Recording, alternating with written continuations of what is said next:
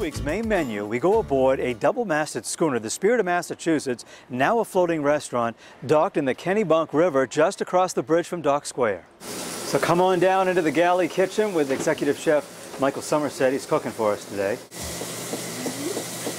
What are we going to make? Today we'll be making our seared scallops with bacon vinaigrette over a warm spinach salad. We have some diced bacon. So here on the ship, it's a lot of small plates. A lot of small plates. Not really anything too large that we do.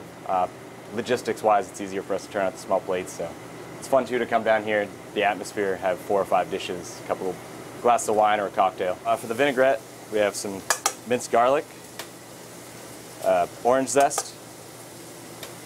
Then right here is the fat we reserved earlier from the bacon. That we add a little apple cider vinegar, fresh orange juice, and blend this together here. And we'll just add a little bit of salt in there for flavor. We use U10 scallops here. I was going to say, these aren't tiny scallops. No, no, not at all. 2 of them is about as much as you want to eat. Okay. Here we have a pan getting nice and hot.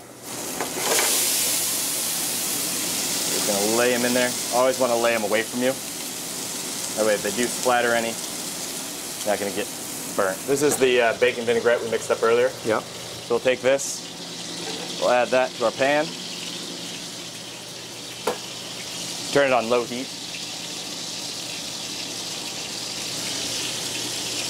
So once the vinaigrette begins to heat up and see the little bubbles forming, turn the heat right off of that. Here we have some fresh baby spinach. Add that in there.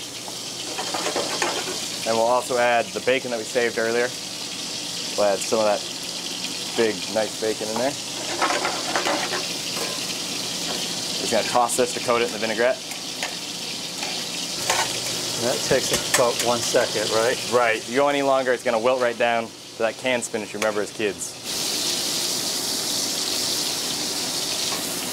See now our scallops are starting to pull away from the pan here on the bottom. Yeah. Browning up nicely, so those are all done. We'll take these right over here.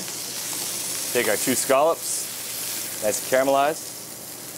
Well, it looks delicious. I can't wait. And I love scallops too. It's delicious. Thank you very much. Thank you. I'm going to keep eating.